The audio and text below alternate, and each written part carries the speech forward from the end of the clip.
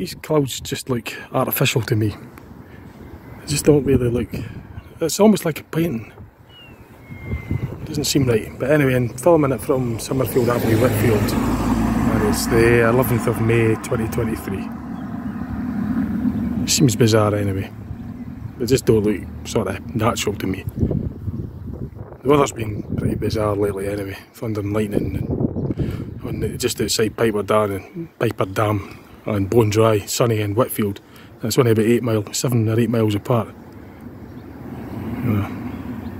Plenty of examples anyway, but I just thought I'd log these clouds in. A slight overview of the other sky clouds as well, the same area in it.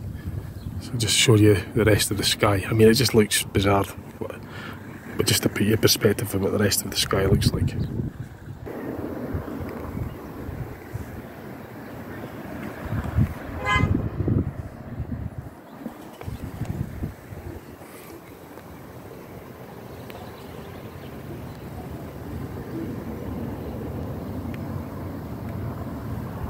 The thunder and lightning, by the way, was yesterday.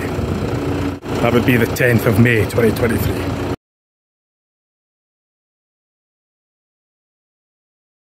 Be careful. Oh, you might have saw that flash there. I just saw it. I don't know how well I came out of the camera, but you can hear that thunder. Do you hear that? I've got to close this window because I'm getting absolutely soaked. I'll better get pulled in a bit close. I'm going to readjust the camera. This weather is unbelievable. Right, I've done this all again. Now look at that, it's stopped raining now. Unbelievable. That weather is crazy. But just, you know what I mean, it's absolutely nuts. Now it stops raining altogether. I mean, come on. It's mental. You wouldn't believe it. It's just nuts. Anyway. Don't try.